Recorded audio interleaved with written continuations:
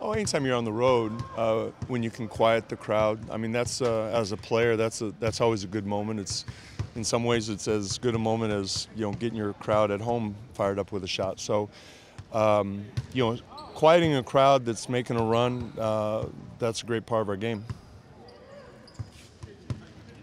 How important is it with the number of fouls that they were called for, and as much as the city scored from free throw? How important is it to maybe gauge how the game is being called early for the players to know what they can and can't do? That's part of you have different refereeing crews. You have maybe different points of emphasis. You got we'll see tonight after last game.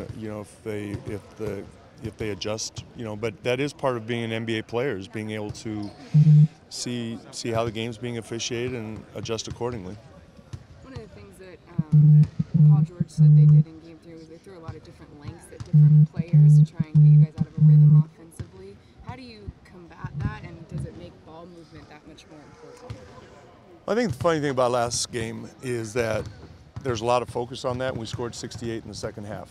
So, we struggled in the first half. I thought they tried more of the matchups that you're talking about in the second half because we were scoring well. So, honestly, it was a tale of two halves. We scored 68, they scored 70 in the second half. So, to me, it was more about which team was going to defend better in the second half rather than offensive matchups or anything like that.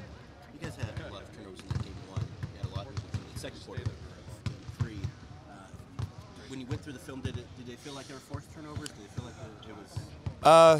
In the second quarter, we had 10 turnovers, but 4 or 5 of them were dead ball turnovers, like offensive fouls. We had a traveling.